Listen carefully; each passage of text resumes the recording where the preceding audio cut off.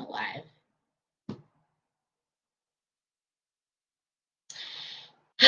I did a live on my Facebook wall today after my run, but going off that same topic, something that a lot of us are very unaware of is the conditioning that has led to who we are today and what we believe we should be or shouldn't be or whatever it is. And along the way, we develop coping mechanisms, and a lot of the time it's the coping mechanisms of we need to be doing all these things, we need to be doing more, we need to be kept busy, we need to be checking boxes, we need to make sure everything's tidy. But a lot of the time it's just because we try to find something that we can control.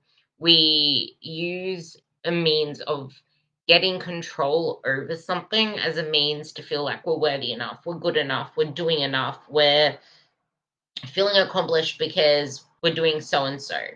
And something else that can come from that is we start to doubt ourselves in that if I'm not ticking these boxes, if I'm not holding myself to these standards, if I'm not putting if I don't have an end date, if I don't have something that's keeping me committed, if I'm not in something that has accountability, like in terms of accountability, I mean something in terms of like a comp or a team sport or just something that has an end date, something that you are committing to publicly in that kind of sense that doesn't have substance to it, but just has that end date, that just has, you know, the external metrics. We tend to not actually experience what there is to experience because there's all these we shoulds, we coulds, we need to hold ourselves to this. Otherwise, we're going to be lazy, we're going to fall to something. And this wasn't even planned, but I'll go into my plan talk in a sec.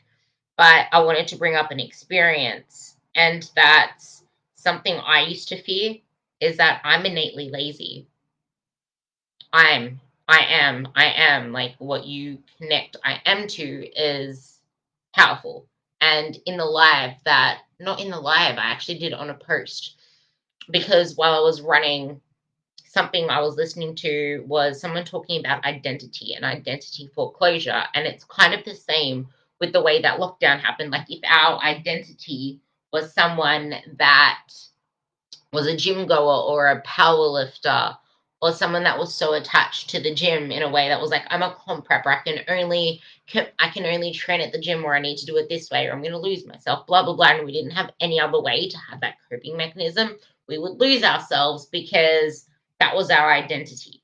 And now we lost that identity. So then we try to find a coping mechanism somewhere else, which for a lot of people, that coping mechanism was food. That coping mechanism was alcohol. It was some type of thing. And that's exactly why a lot of relationships also went down the gutter in lockdown, because it had to bring a lot of stuff to the surface that usually is avoided.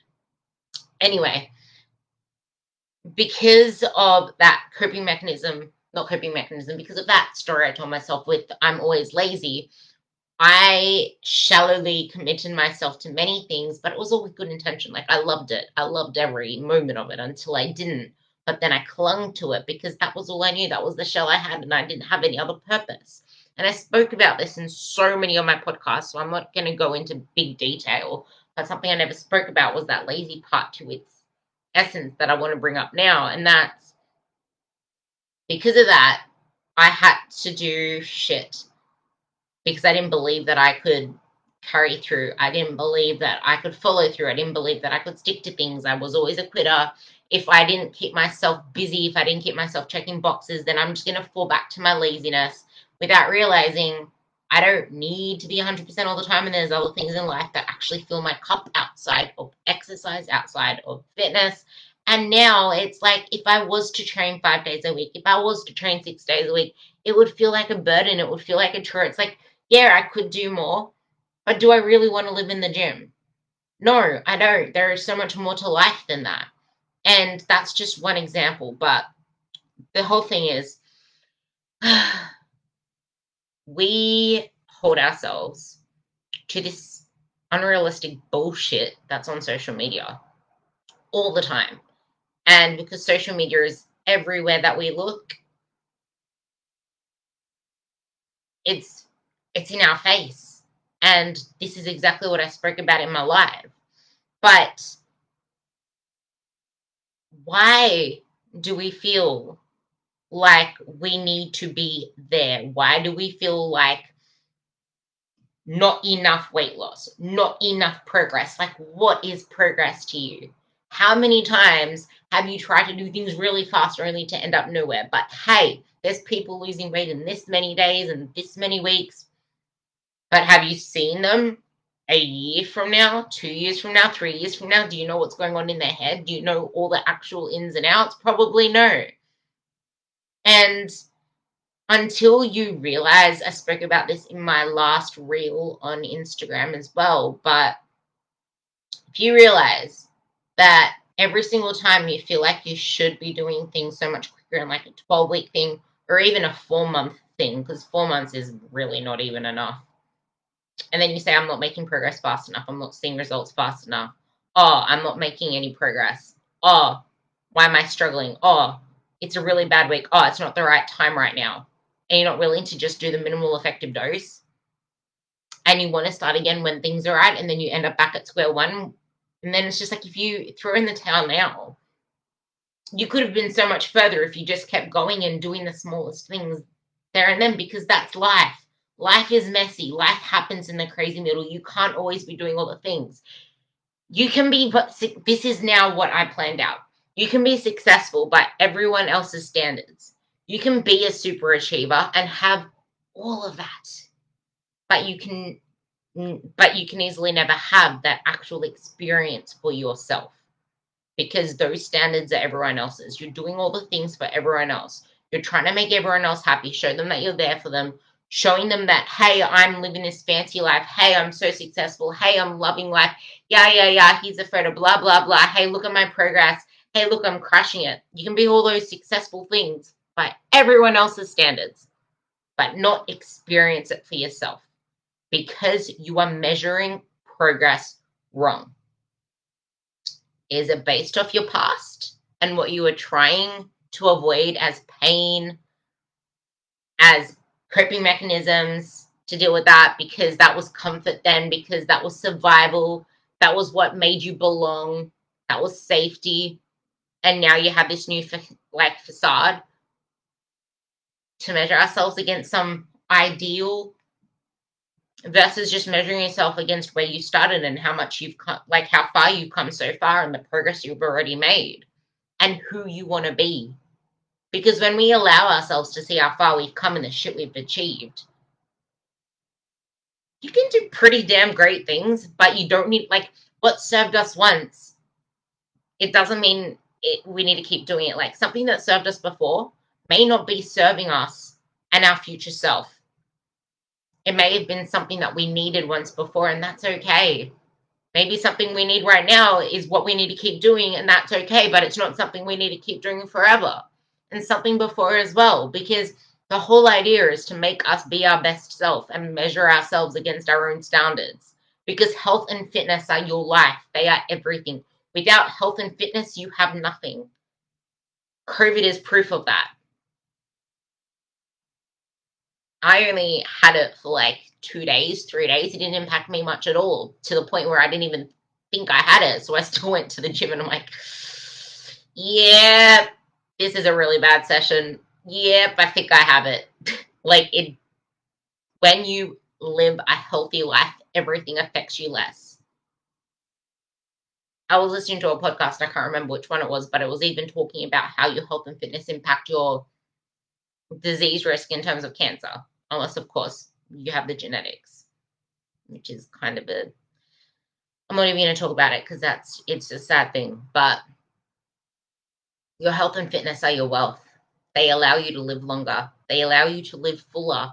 They allow you to show up better, to have energy. Like, I always get caught in endless, boundless, bouncing, energizer bunny, whatever. Like, muscle gives you energy. Just living a healthy life gives you energy. if you're not draining it and taking it to the extremes where you think that you always have to be beating yourself up all the time. This served me once. This got me to here. I need to keep doing it or I won't feel worthy without it. I won't feel like I'm doing enough without it. Like, that shit, that's not serving your future self. Because having these unrealistic, unreachable goals and things we compare ourselves to are like running to the horizon. We never reach the horizon. It's always moving. Because, newsflash, the earth isn't flat. But this is why you need to be a master of your own progress. Measure yourself against yourself and enjoy the process. Like, stop even thinking about how much progress you made. Start thinking about how much life experience you're making. Because you will get there. Because obsessing over it isn't fun. Like, this is why I keep saying I'm trying to show that it is possible and it's amazing on the other side. Because, like, do I look like I neglect my body? Like, I don't neglect my body. I want the best for my body. I care about what I look like. I care about how I feel. But I could look amazing and think I look freaking disgusting, because body image is not about your body. It's about this. Because I looked amazing many times before and I never liked what I looked like. Like, when I first started out, I would never put photos out that weren't black and white. And I missed out on so much because of the lack of confidence that I had and the lack of me putting myself out there.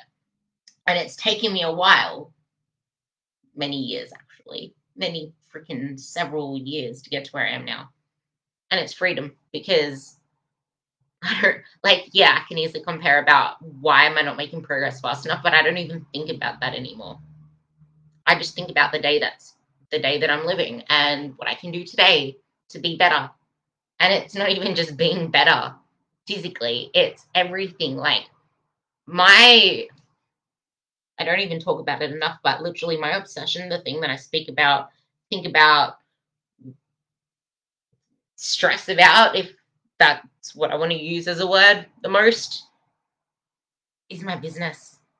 You guys, my coaching, my education. It's not my fitness and my training. Like, that's just there. My nutrition, it's just there. And it's a non-negotiable for me because it allows me to show up in areas that matter the most to me, which is my coaching. It's my impact. It's my influence. It's how I can serve you. It's how I can be better. It's how I can put information out there that resonates. It's how I can get information out there that makes a difference. It's how I can serve you. It's how I can make you girls better.